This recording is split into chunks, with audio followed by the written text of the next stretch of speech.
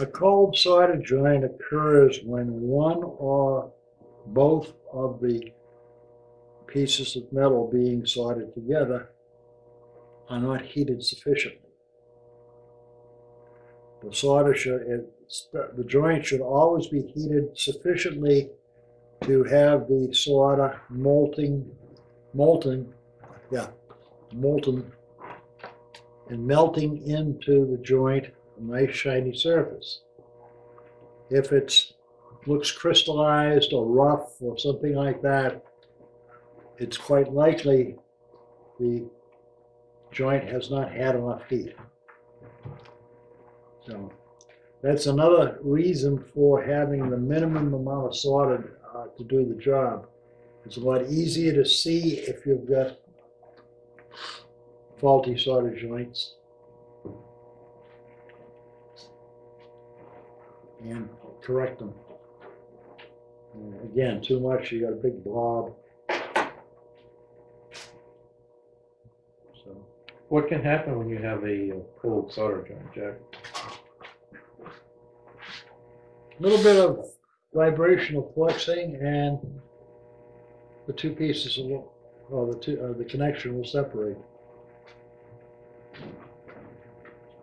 I'm just playing devil's advocate. That's fine. It's, I've got no problem with that. In fact, you're thinking up some questions that are really very good. Or even worse if it's intermittent. Well, Yeah. the cold solder joint is, in most of the cases, the joints that we're working with are an electrical connection as well. That's primarily what they are, is an electrical connection. And some cold solder joints can be very deceptive because underneath, it looks good on the surface, but underneath, it's sitting there just almost touching.